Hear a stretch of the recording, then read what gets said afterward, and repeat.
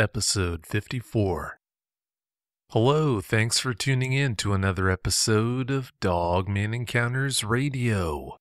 I'm Vic Cundiff, and I'll be your host as we listen to eyewitness encounters involving one of the most terrifying cryptids, dogmen. Before we bring on tonight's first guest, I wanted to let you know if you're a dog maniac and can't get enough of the topic, my buddy Brenton Sawin has a YouTube channel with some dogman-related shows. I'd highly recommend you take a look at his channel. He's got some good content there. Tonight's first guest is Robbie Anderson.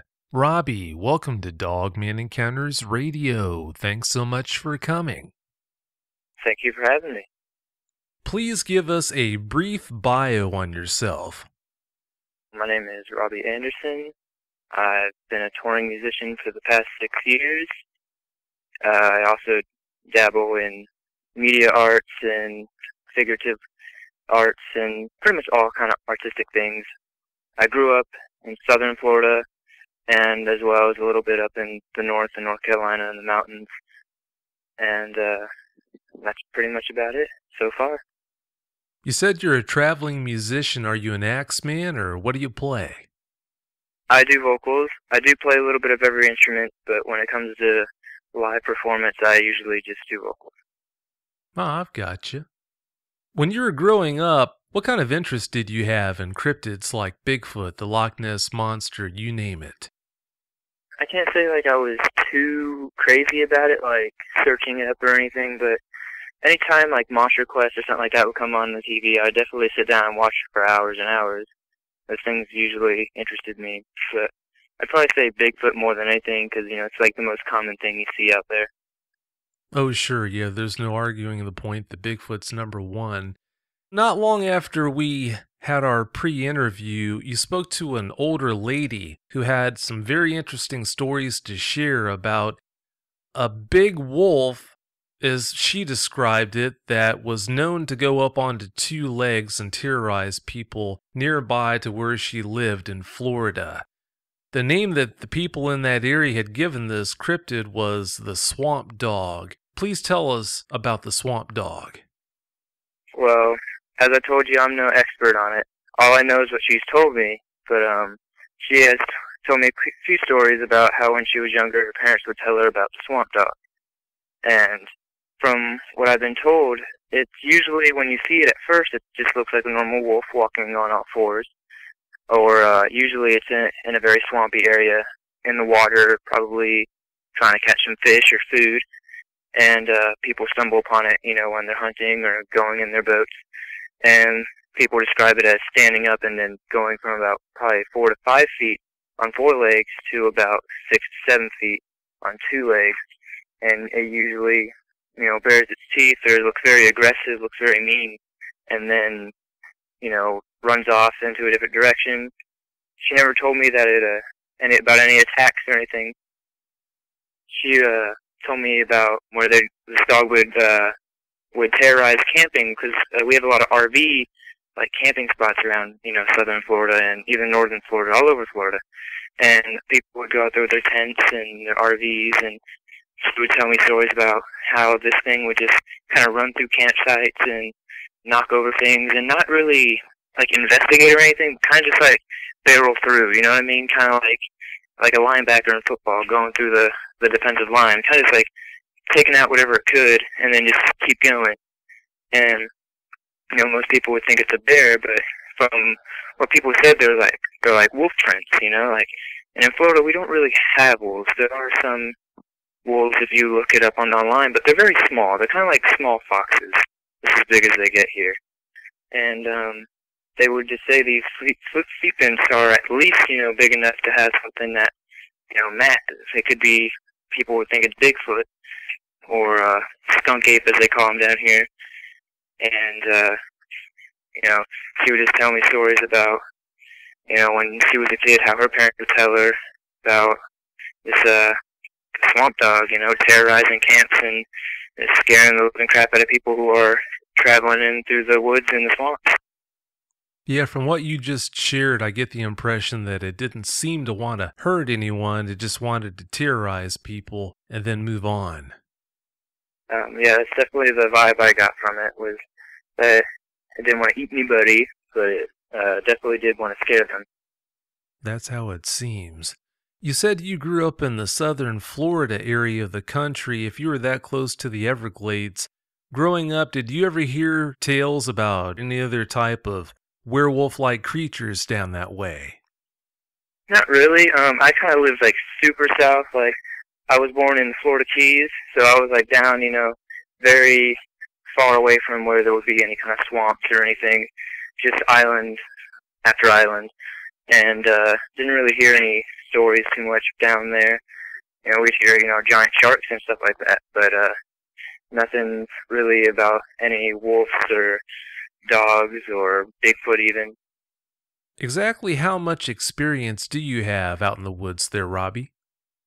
I wouldn't say like I'm an experienced hunter or anything, but as a kid I definitely played in the woods a lot. I rode BMX bikes out there, and we would have like little stick wars, shoot each other, bows and arrows we made, and all that kind of stuff.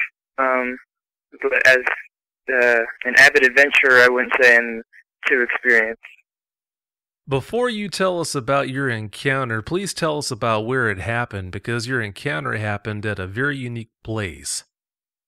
I live in the Dunnellon, Ocala area, around north central Florida, and there's a road called High School Road, which the local high school here is on, and it's actually just so happens to be the road that Jeepers Creepers was filmed on.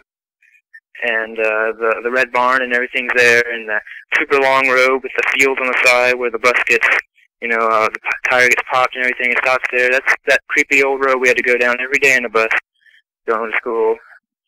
But that's the area. It's kind of a odd and ironic area to have an experience, I think. Were you around that area when Jeepers Creepers was filmed, or what? Actually, I still lived in the Keys. Actually, it was one of the first movies I went to the movie theater ever to see with my dad. I was about 6 years old when it came out. I was still down south. I was not in this area. All right, Robbie, please tell us about your encounter, beginning with when you were leaving the studio that night, and take us all the way through when you told the first person that you told about your encounter. All right. Well, it was probably a good 4 or 5 months ago at this point. I was, late session recording, trying to get some ideas flowing and get some new songs out there for a strong comeback after taking a break for a year and just kind of being not around social media or anything. I took a break to myself to, just revitalize myself and, get some new ideas coming out. And after a long day of recording, it was probably got to be 2, 3 a.m. It was just really, really late, and I was super tired. And I was heading down through the back roads because it's just a lot easier because we have these, our traffic lights are the worst. It's like red light in the middle of the night for like 5 minutes, I swear, like for no reason. It's just like we're just staying there. And so I just avoid all the traffic lights and go through the back roads. And I was turning onto High School Road, and probably as I was getting probably maybe 50 to 100 feet down the road, I saw something kind of crouched in the middle of the road there. And so I stopped because, I didn't want to hit a cow or, I thought it might have been some roadkill or something. I don't want to hit it. My car's pretty low down to the ground, so if I hit it, it's probably going to, screw me all up. And so I stopped, and I probably get maybe 10 to maybe 5 to 10 feet away from it. And I noticed that this thing's a lot bigger than I thought it was. It was kind of like dark brownish, but like as it kind of got towards its leg, it was like really reddish brownish. Like it was kind of like two-toned. And I just kept, like the first thing I remember thinking to myself was like, that's definitely not a raccoon or something, what I thought it was, or a cow, I was like, that's weird. And I noticed it looked back at me, and it kind of, and then it started standing up, and this is when I got really scared, because like I said, my car is pretty low bearing to the ground, so this thing easily towered over my car, because I could probably step over my car if I really wanted to, and this thing was just massive. Like it just stood up and just like looked at me, and remember it has like really dark glowing imagine like if you're like seeing like a Yu-Gi-Oh character or something. I don't know if you've ever seen that show, but like how like all their monsters are like really dark, glowing red eyes, and that kind of is what the first thing kind of ran through my head. It looked kind of like, you know, like blood. It was kind of like glowing blood eyes, and it kind of was just kind of like panting like a dog, kind of. It was like its mouth was slightly open, and I just remember it kind of like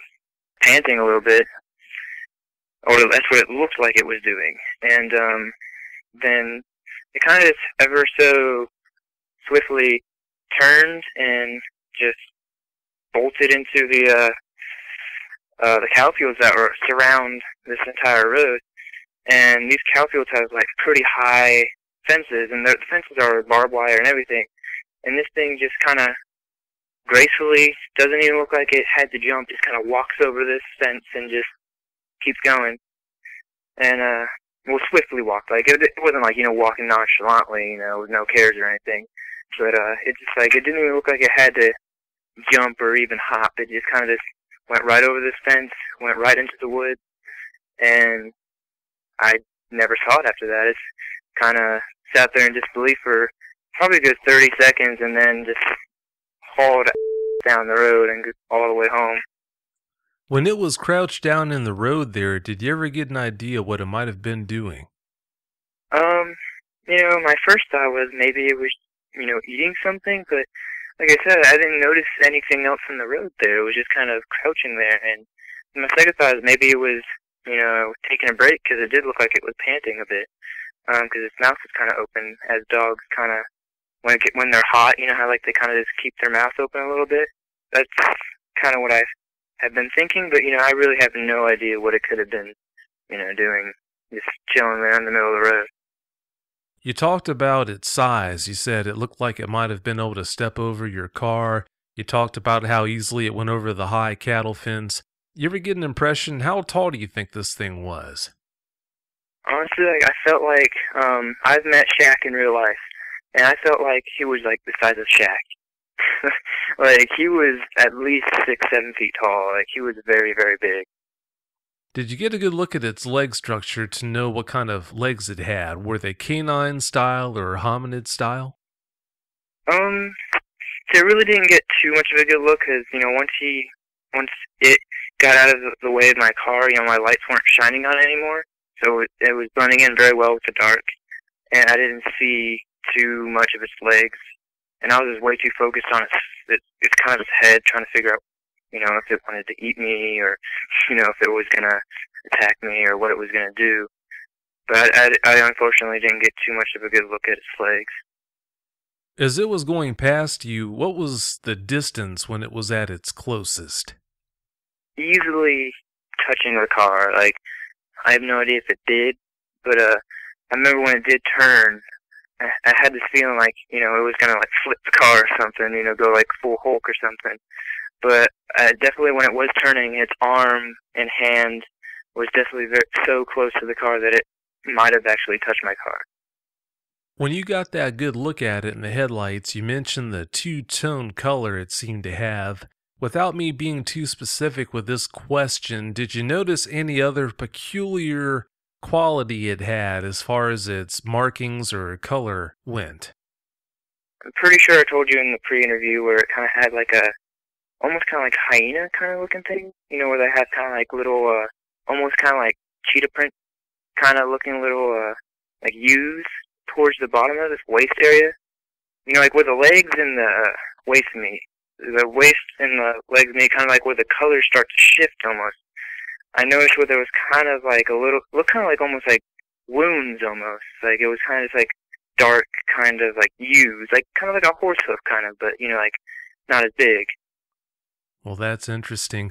You didn't mention anything about the hyena prints in the pre-interview. This is the first I had heard of that, but I want to share something with you.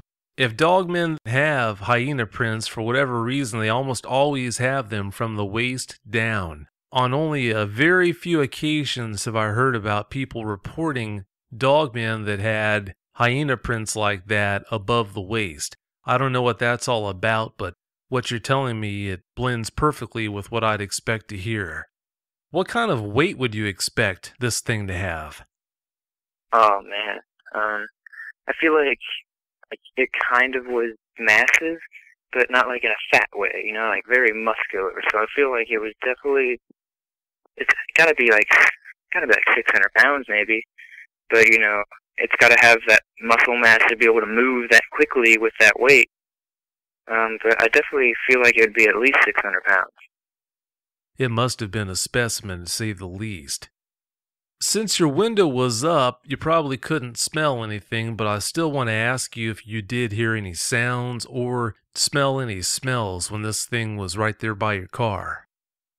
I think, you know, there's too much adrenaline at the moment when I was there that I don't remember smelling or hearing anything. I do remember hearing its feet kind of patter, you know, when it started running, but I don't remember, you know, hearing any, like, noises it was making from its mouth or any smells.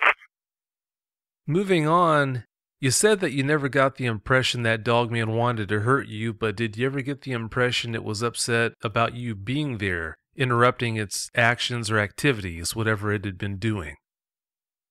Yeah, I definitely didn't, from the actions it kind of did as it just kind of ran away, it didn't feel like it wanted to hurt me at all, and when it looked at me, it looked super scary, to say the least, but I didn't feel like it wanted to cause harm to me.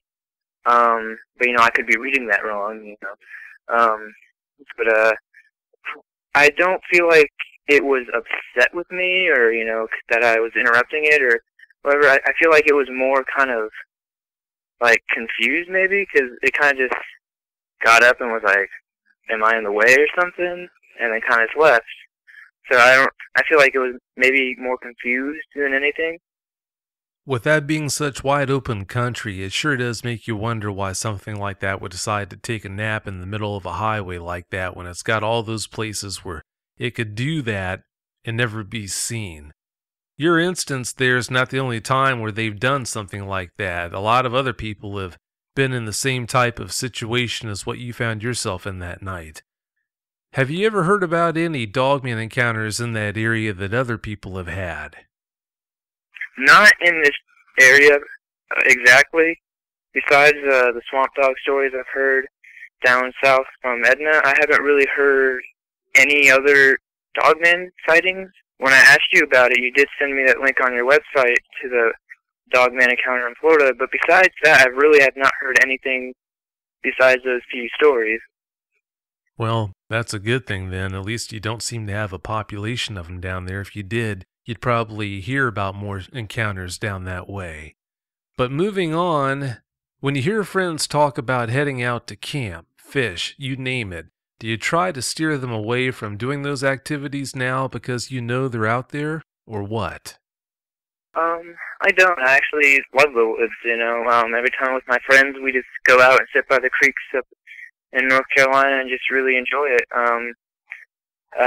I wouldn't, you know, steer them away, maybe because I love nature and I love the trees and I love just everything about it. And if they're out there, I'm definitely going to be a little bit more careful and a little bit more cautious about the areas I'm in and be a little bit more respectful now, knowing that, you know, they're out there. But I don't think I'd, you know, try to keep people from going to enjoy the outdoors. I hate the fact that you did have that encounter, but at least it did give you the upper hand to know that they are out there so that now you can adjust your behavior to hopefully protect yourself more than if you didn't even know that they were out there in the first place. So I guess there is some kind of positive spin that we could put on this. But what kind of changes have you made in your life as a result of having that encounter? You just mentioned that you still like to go out into the wilderness and enjoy various things, but I'm sure there are some kind of changes you have made to help protect yourself from another run-in with one of these things. Well, I definitely don't travel that road at night anymore. I definitely do wait through the long stoplights now. But, I mean, I really don't know how too many changes in the area I live to protect myself or try to avoid them because, I mean, like, I grew up in this town a little bit, for, like, at least for, like, my teenage years, this is kind of where I was, and this is kind of where I made a lot of my memories, so, like, I kind of just in the same routine, so I really don't know how to change it up to avoid it. The way I see it is like, it was just fate. Everything happens for a reason, and if I'm meant to meet up with these things again, and hopefully it's gonna be as passive as it was. But really, besides not taking that road at night anymore, I really don't know what else I can do to kind of ensure I don't see one again. You mentioned not traveling that road after dark. Does that mean also you can't go camping again now that you know they're out there? That's a possibility. I never really camped too much as a kid, and I don't like really being in the woods at night anyway, so I definitely don't camp. And that's one more reason to add to the list of why I don't camp. Well, regardless of your reasoning for not liking the woods, now that you've had this encounter, I don't think anyone could blame you for having a strong dislike for being out there after dark, to say the least. But is there anything noteworthy that happened that night that I'm missing here you'd like to reveal? As cliche as it sounds, it was very bright that night, because it wasn't a full moon, but the moon was 3/4 of the way full, and it was just casting a very bright light. So, things were a little bit more visible. Once it got towards the trees, like I said, it gets a lot darker, the shade of the trees and everything. But, the road was pretty, a lot brighter than it normally would be on that road, because there's no street lights or anything out there. So, it wasn't like daytime bright out there, but it was bright enough to where if I happened to get out of the car, I could probably, I could see, my car from at least a foot away. But usually on that road, it's pitch black. If there is something out there, you're not going to see it, no matter, if you have a light or not.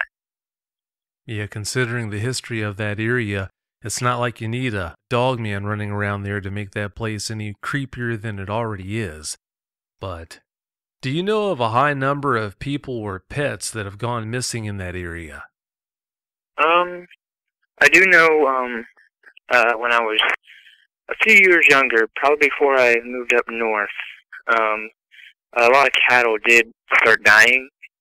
And it wasn't just kind of like keeling over, they were attacked, but people thought they were just, a large number of coyotes moving down into the area or something like that. And, our area has coyotes, and foxes and stuff like that, but they're very small. They're the size of house cats here. They're very tiny. So, I was like, there's no way that something that small is taking down these cows, because these cows are huge, So I was like, there's no way. So, and they weren't mutilated or anything, but they were definitely, they were gnawed on and eaten a bit up. And I did there was a cow field right behind where I live, and I do remember seeing a few dead cows out there when I was younger, wondering kind of why, because all the cows, they were there for years as I was growing up, and we used to mess around with them, run out in the cow field and get chased by the bull and climb up to the lonely tree in the middle of the pasture. And I do remember seeing a few dead ones there and noticing around town that there definitely were a lot of cows getting taken out. But besides that, I really don't know of any stories of dogs or cats or pets going missing. When you and your buddies were out there in the pasture giving the bull and the cows a hard time, did you get into any cow tipping? We tried the cow tips, but we didn't know what we were doing. So when we would get near it, we start laughing, trying to push it, and it's so much harder than it looks. They're so much heavier. We're like, okay, we're just gonna push this thing over, and then it was just we'd push with all our force and nothing would happen. It wouldn't even stumble. It would just kind of wake up and look at us, and we'd start running. It's funny. I used to work with a guy who, as a kid, used to love to cow tip, but he went out one time and made the mistake of trying to tip a bull, and that cured him of his fascination with doing that. It wasn't pretty how that ended out, but anyway, do you have any closing comments you'd like to share with us? Yeah, if you do have any encounters, definitely contact Vic. You definitely do feel a lot better after you talk to somebody who is open-minded and knows, about these creatures. as Vic always says, there's no experts in this field, but an unbiased ear is definitely something that goes a long way when it comes to getting the grief and the, like the pressure of, having this on you with no one to really talk to about. If you do see one, I mean, I wouldn't let it affect your life too much. I mean, I do understand, like, it's definitely traumatic, and it definitely has me scared of the nighttime now.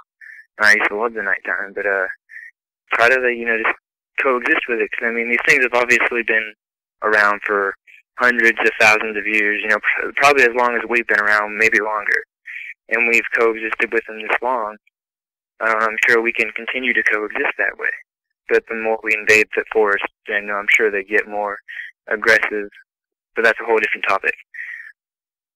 And I mean, I just definitely contact Vic and tell him your stories and your encounters, and keep up the great show. Well, thanks again so much for coming on the show, Robbie, and thanks for those good words. I really appreciate it. Of course, anytime. Big fan of the show. Oh, well, thanks for listening. Well, have yourself a great night, okay? I will, and you too. Thank you. Bye. Bye.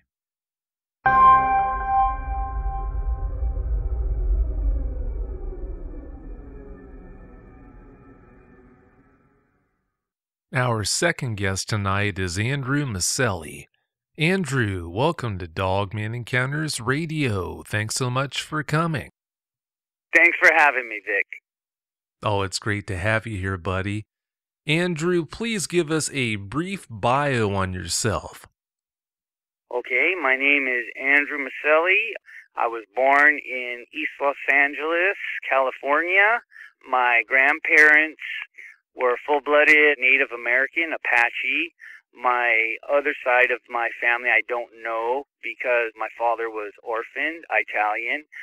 I'm an artist. For the past, say 7 years, I've been living overseas. I'm a backpacker. I like to travel the world, but I've been living in Asia, specifically Cambodia. I've been in Cambodia for about the past 7 years. I help run an orphanage over there, working with human trafficking prevention, and got the orphanage up and running. Then I was working with landmine removal, like EOD, and I was an educator. I was currently riding a motorcycle. I rode a motorcycle across Thailand to Burma to Laos, and I was in a bad accident in Cambodia. So the past 2 years, I was 1 year, 9 months on my back. My leg was severed. They reattached my leg in Saigon.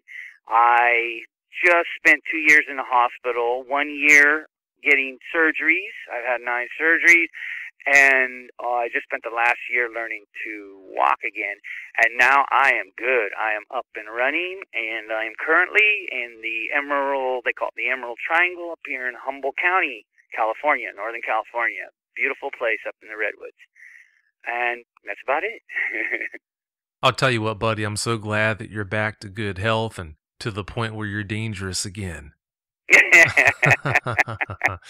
That's good news right there. You're doing this interview from a very unique place. Please tell us about that. Well, yeah, I'm up here in Northern California. My encounter, which you'll hear about, actually happened at a place called Psalms Bar, Orleans. It's very close to what some of your listeners might recognize, Bluff Creek, where the Patterson film was filmed, the Bigfoot, that original film, the Patterson film. Very close to that. So close that I used to go drive to Bluff Creek to go get coffee. So it's pretty close. It was right up the road. I used to live up there. We're on the Hoopa Indian Reservation. And yeah, it's a really, really beautiful place. And I'm actually doing this interview from a few miles south, and I'm actually, if I stand up, I'm currently looking at the riverbed where the Patterson film was filmed, the sandbars and the water.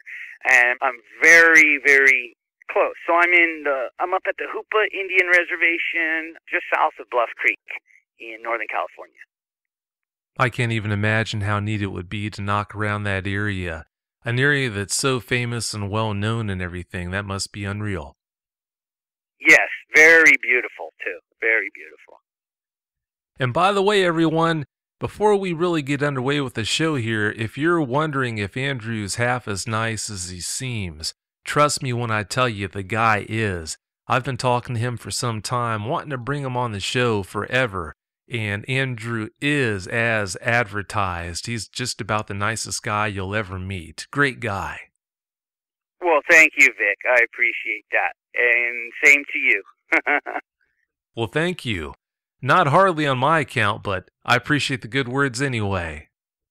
All right, Andrew, let's dive into this thing. First question I've got for you is, what kind of role does the Dogman play in Apache culture?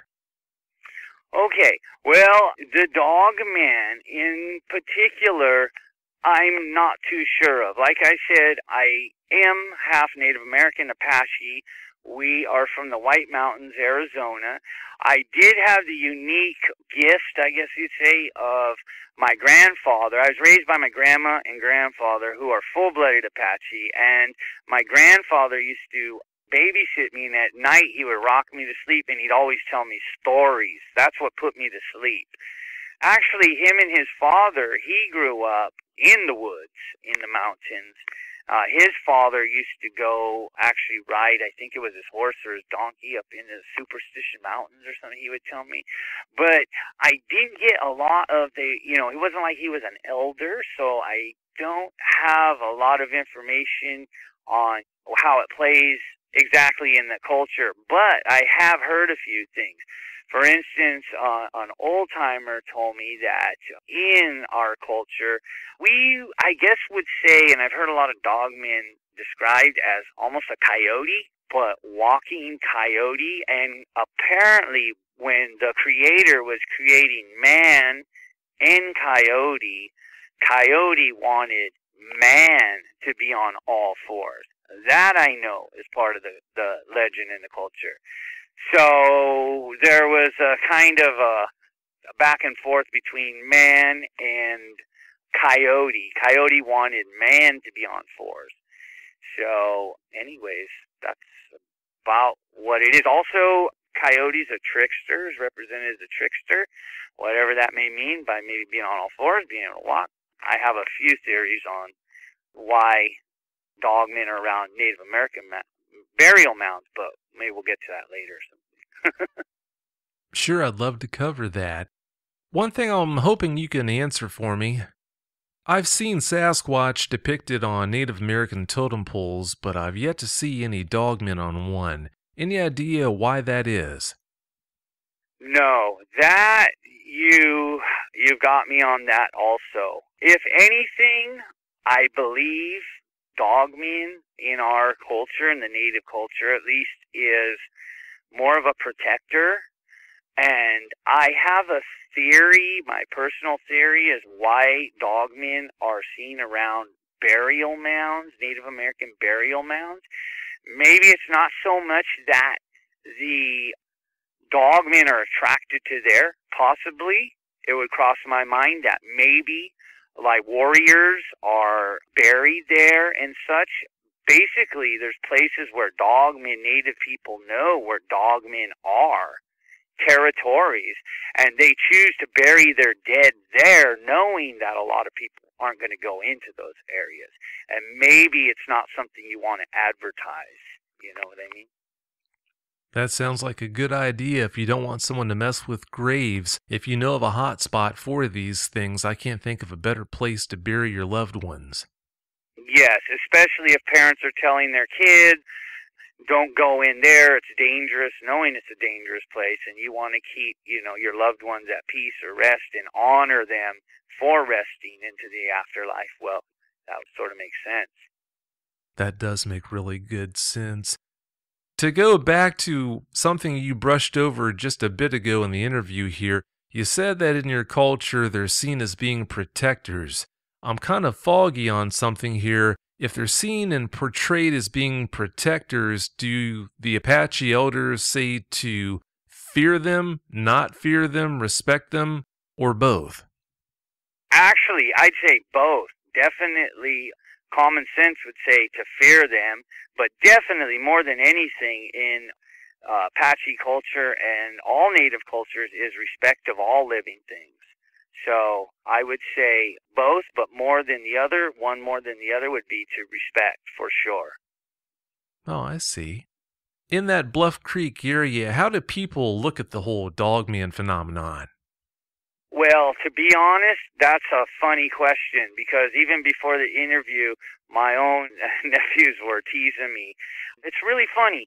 Willow Creek up here, Bluff Creek, around here, Hoopa is the Sasquatch hotspot of the planet. I mean, this is where it's happening, where, there's a lot of sightings, and the culture here knows about them for a long time. The culture up here, actually, and native culture in general, looks at Sasquatch as a clan. Now, I know we're talking about Dogman. You just don't hear anything about Dogman up here. There are so many angles you can approach it from. It's really hard to figure out half of this stuff. All you can do is just take bits and pieces of info and do the best you can to formulate some opinions, I guess. Yes, definitely. And that's all we're doing. And in my heart, I'm sure there's Dogman packs. I'm sure there's Sasquatch clans, and they don't want to be found for whatever reason, which may not be a bad thing with humans. You know what we generally do when we find a species? It doesn't really last that long. But anyways, yeah, you don't really know. So I'm just guessing. This is just my everything. I hope I don't offend anyone out there with my opinions. These are just my opinions. Oh, everyone's entitled to their own opinion, so no harm, no foul there. What you just mentioned does tie into my next question, though, which is, why do you think it is that the cryptid community accepts the existence of Sasquatch so much more readily than the existence of Dogmen? I believe probably because Dogman is such a stretch for anybody who's grounded in quote-unquote everyday reality. You know what I mean? It's just such a far stretch. Sasquatch, you think, well, the average person, missing link. I mean, it's a prime. Is it a primate? Is it human? It's so close to us. But Dogman, from my understanding, you have Dogman from what they call the dire wolf, hellhound, all the way up to the Dogman that can just rear up, all the way to, you're more of an expert on any of this than me, but Dogmen that, they basically walk and run on two legs. They just go down on all fours sort of to get speed, get back up, and then you have Dogmen that are almost, to me, personally, like I said, it's just an opinion, but I think possibly even made it with a Sasquatch. And that's where you get the almost baboon looking, like the Seven Shoots photo, just where they're massive, almost Sasquatch / Dogman. Who knows what goes on out here in the woods?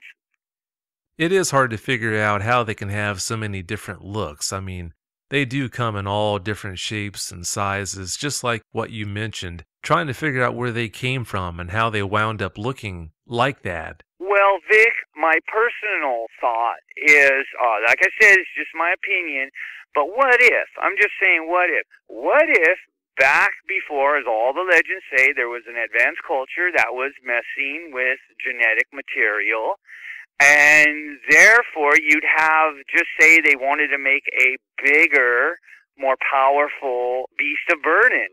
But that beast of burden over how many tens of thousands of years goes out and is in the wilderness, and it mates with this, and it mates with that. And before you know it, you've got everything from almost an upright standing, basically timber wolf that's 7 feet tall, to something with, doesn't have hocks, but has actually kneecaps. I mean, I've heard of everything, and doesn't have paws, but has fingers. So maybe if there was something going on in the past, whether it was natural or a little bit of help with genetic manipulation, maybe these things just started evolving naturally on their own. And that's why you have so many different species and so many different looks. Some look like the on-away photo looks like a chow almost, you know. The thing I saw in my encounter, that was just a combination of things. Some of them look like a Sasquatch, literally a Sasquatch wolf. So, yeah, it's interesting, but I'm sure they evolve each in their own way, and the hybrids are happening all the time. I sent you that photo of the puppy that we found up here in the woods, and that thing is, man, I mean, what is that, a chow, timber wolf, chow, Akita? It's just a funky-looking dog, but it's definitely not a purebred, I don't think. You know, I don't know, it's a feral dog. Anyways, that's an opinion. Well, we've all got them. It is awfully hard to figure out the origins. I am a believer in the fact that there are aliens out there. Whether or not aliens came here eons ago and seeded the earth with what we call today dogmen, I don't know. I'm not qualified to even make an opinion on that, but I guess anything's possible. As far as them interbreeding with Sasquatch and winding up looking like Type 3s do with their hominid-style legs and everything, that I have a hard time believing. But anyway, let's move on to the next topic here, Andrew. What we've all been waiting for. I've been looking forward to giving you a chance to talk about that encounter that you and Andy had. Give us every last detail that comes to mind. Okay, so back in the day, I had my encounter at 95, and let me just state from the get-go that I'm not saying I saw a dogman, but what I saw, definitely, I have no idea what it was. I've never seen anything like it, and the closest I could relate it to was I had no reference point. After I had my encounter, the only thing I can relate it to was what they called a hellhound, or a devil dog, or a dire wolf. And when I saw him, I said, I have seen the dire wolf, or all three of those into one. Anyways, okay, back in the mid-90s, me and my buddy, we were quite seasoned travelers. We were following a band called the Grateful Dead. I'm sure you've heard of them. And we were making a living, going from concert to concert, selling food and stuff. And it was just a great time in life. We were traveling every state across the country, been down pretty much every dirt road you can imagine from here to New York and back. Did that for several years. But when they would stop what they call tour, we would always head on up here to Hoopa and hang out and sort of recoup for a couple months, you know, and just hang out there on the salmon and the Klamath where they come together. I actually literally, because I'm native, I lived with my sister. We had a cabin literally on the bluff overlooking where the salmon and the Klamath come together. Phenomenal, beautiful, very special place in the native culture. So I'm up here. Down the road, I had a friend that lived, and me and my buddy, we used to go hang out there. So we're down at the place at my buddy's, and I remember we had run out of cigarettes. So we went to the store. We went down the road. It's a windy road, and it's like that same sandbar area, that same very area where the Patterson film was filmed. Anyways, we were driving down that road. We went to the store, got cigarettes, and when we were coming back, there's a big bend in the road. It does an actual C, a big C. So you are not able to see what's as you're coming around the road.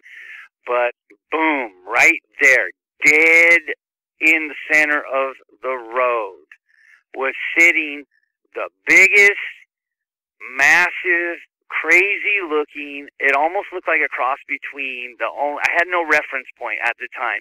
A black bear it was the size of like a small black bear, not a medium-sized black bear, canine wolf thing. That's the only way I could describe it. It was insane, massive. It was just a crazy moment. It was like, what? We actually drove off the road to go around it. Now, I know people have had encounters in the past where they might have seen something dart by. I saw this thing clearly. Everything. Locked eyes with it, everything. Massive. I'd say, to describe it, I got a very good look at it. Sitting in the middle of the road, had to be sitting down, had to be about 4.5 feet from sitting down to the tops of its ears. It had pointed ears. It had a muzzle like a wolf. It looked just like a massive, it looked almost like a timber wolf crossed with a grizzly bear. That's the only way I could describe it. It was massive. And it just had this bizarre look, man. I mean, it had the most bizarre look that it actually was, I don't know if I want to say annoyed. I'll just say it. Annoyed that we saw it. It actually had a look to it. And we actually went off the road to go around it like, what? We skidded. Yeah, what is that? And it just looked at us. And it just sort of, that's when I say it looked annoyed, and we made locked eye contact, and it just sort of trotted off down into the riverbank. And yeah, that was it. You know, it was a brief encounter, but it was, I mean, it stuck with me to this day. And I'll tell you one thing, I used to hitchhike that road every single day. For years, I hitchhiked that road. I never hitchhiked that road again. And I don't scare easy. Yeah, I can't say I'd blame you for not wanting to hitchhike on that road after seeing something like that. In the pre-interview, you said the creature's shoulders looked strange. What was so strange about them? They were massive. The thing almost looked like, there you go, here you go. If you crossed a timber wolf, a grizzly bear, and a hyena, because its back was huge, absolutely massive. The shoulders and back, absolutely massive. Almost like you know how a dog has its arms go straight down from its shoulders? This went out, almost like it was muscular, like it had biceps. It was just massive, like a pit bull. It was just so strange looking. It just made no sense. You're like, you can't believe what you're seeing when you see something like this, other than get the heck out of here. Yeah, that had to be one heck of a sight to see. I can't even imagine that. What kind of coloration did this thing have? The coloration of this animal was so bizarre. That's another thing. It would look like almost the color. It was massive, sort of like a bear, but it had pointy ears, definitely really pointy ears. It had almost spotted, grayish fur. And another thing I didn't tell you, when I told you the size, it was about 350 pounds. I guesstimate 2, maybe even 400 pounds. It was massive. I'd say more around 400. It was massive. I'd say 350 to 400 pounds. It was just massive. It didn't get up and walk on 2 legs, but I saw it very, very clearly from the front, and when we tried skid it around it from the side. It was very multicolored, but it was gray. It had almost gray patches. Beautiful in a weird way. Spooky way, but very, very stunning, beautiful. Just freakishly beautiful in a weird way. Oh, it sounds like it. From the way you described its appearance, it almost sounds like its coat had a Timberwolf type pattern on it. Is that correct? That is correct. That's exactly what I'm trying to say. That had to be a sight to see. When you guys were driving around it as it was sitting there in the road still, I guess holding its ground, you said it looked agitated at you. Was it watching you the whole time that you were doing that, or what? Absolutely. In fact, I got the feeling, it didn't dawn on me then, but later when I thought about it, I got the feeling maybe, possibly, because the way it was sitting in the middle of the road, almost like it was guarding. Maybe it had pups or something that was crossing behind it, and it was holding its own. And, for us to go off the road in a car, it didn't budge. It didn't move, and it kind of just stayed there until it was finished what it was doing, and then it, like I said, looked annoyed and trotted off. Yeah, if you're that big and that tough, I don't think you'd have to move off the road for much of anything, so I can't really blame it for doing that. Yes. Have you heard about anyone else in that area having a Dogman encounter? No, I haven't, but I did tell you in the pre-interview, last week your guest had mentioned something about, and I've heard this about other encounters with dogmen, about screams. It kind of almost sound like a woman screaming or something like that. And last week, the guest said it was a woman screaming for help or something. In the native culture, you hear about sounding like a baby crying. You know what I mean? But I had some friends that were camping up in the woods, and they were out hiking around, and they were 9 hours, they told me, 9 hours from any trail or road, way, way, way out in, go camping for a couple of days into the woods, or from the road. They were 9 hours from the road, but in the middle of the night when they were packing up their headlamps and stuff, they thought a scream, a human scream, pitch, the pitch was a human scream, screaming really loud, and it was aimed at them. That's what they said. It was aimed at them, freaked them out so much that they laid on the ground. And like I told you, they told me they laid on the ground, didn't go back to the campsite or nothing until the sun came up. So it must have been pretty scary. And they don't know what it was. And if it was a human, I mean, come on, 9 hours from a road, you know what I mean? I think they were scared, from my understanding. What one of them told me, that they were just so scared they hit the dirt and just didn't move because it kept on screaming, and it was focused at them. It wasn't just a one-time thing. This went on for a while, and so they just laid there and didn't move, and they laid there all night till the sun came up. Yeah, I can't say I would have handled that any differently, so can't knock them for that. That had to be one heck of a strange situation. By the way, Andrew, do you have any opinions on how dogmen and Sasquatch interact? A little bit. Yes, I do. I personally believe that, and I've heard this in native culture, that they live side by side and they're territorial. I believe personally, when you see the broken limbs across a trail or a tree trunk, broken branch, or even if you go up in Alaska, you'll even see where some Sasquatch clan claim territory, the natives say they actually take a tree and put it upside down, and that's marking a clan's territory. But I believe that when you hear a lot about when Dogman area, that they're not broken branches, they're actually bent.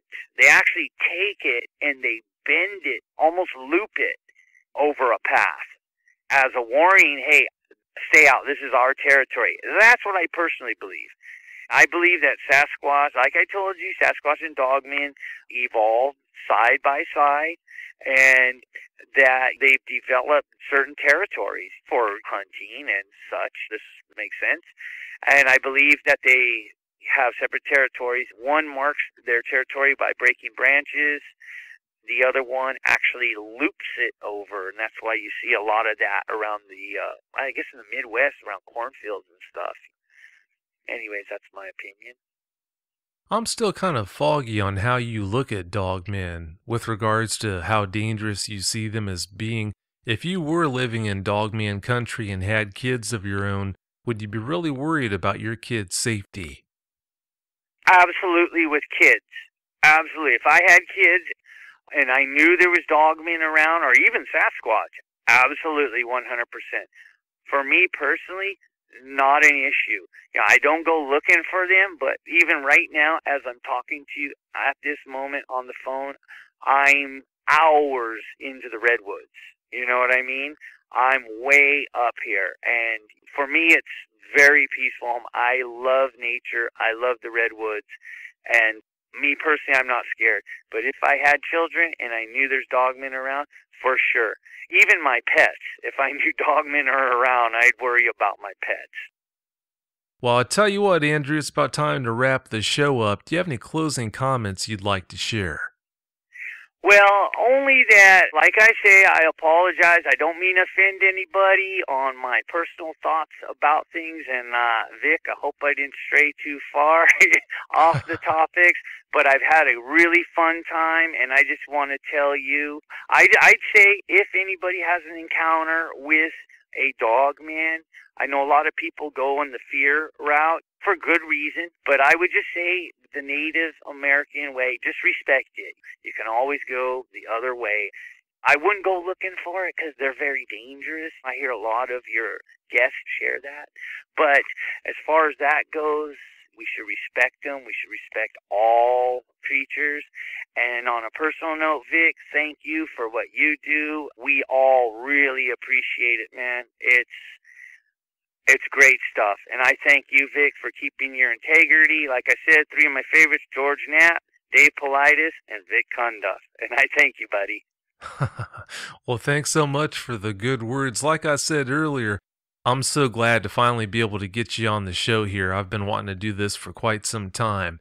Thanks again so much for coming on. Well, thank you, Vic, and hello to all your listeners. And I had a good time, Vic. I had a good time. Good talking to you, buddy. Oh, it's always great talking to you too. Thanks again. Well, you have yourself a great night, okay? Okay, and you don't be a stranger to me. Count on it. That's no problem. Well, we'll talk to you later. Okay. Thanks. Bye-bye, Vic. Bye. If you've had a Dogman encounter and you'd like to speak with me about it, whether in private or on the show, you can reach me at contact@dogmanencounters.com. I'd love to hear from you.